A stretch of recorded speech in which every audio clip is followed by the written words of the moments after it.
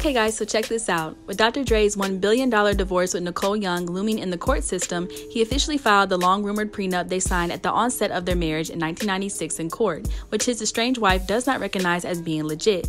She claims Dre actually tore it up early on in their union. According to TMZ, who got their hands on the prenup court docs Wednesday, December 23rd, Dre claims all the property they've acquired since tying the knot in 1996 is his. He's also acknowledging Young's right to spousal support, though he's not going for the $2 million per month she's asking for, as he valued her monthly expenses via his CPA at just over $293,000. Dre's attorneys claim that the 2001 rapper has been voluntarily taking care of Young's expenses since their split and is paying for everything at her Malibu estate. He's also paid a hefty sum for her legal fees, but the $1 million he's coughed up isn't enough, as she's expecting $5 million to pay her legal team throughout the divorce process, which Dre believes is ridiculous. If the judge rules Dre's prenuptial agreement is enforceable, it would mark another huge victory in the divorce case for the former death row artist. He's denying all claims of emotional and physical abuse made by his former wife, who accused him of fathering children outside their family. She also attempted to have 3 of his alleged mistresses testify in the case in October, which hasn't been granted. But what do you guys think? Will Dr. Dre's original prenup hold up in court? Do you think he'll come out victorious in all of this?